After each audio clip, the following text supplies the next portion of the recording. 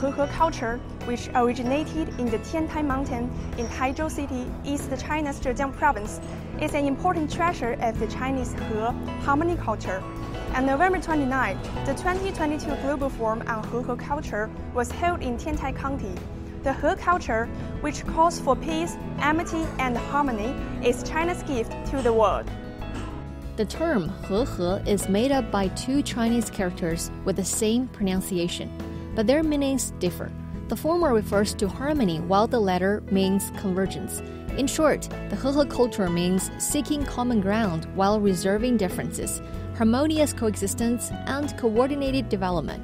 At the forum held online and offline, participants from different countries discussed how the Hehe culture can help boost global development.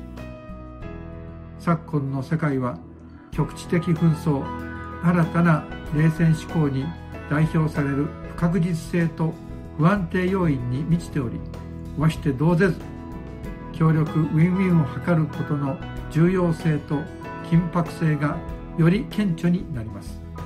The participants also talked about the role that the Hehe culture plays in relations between countries.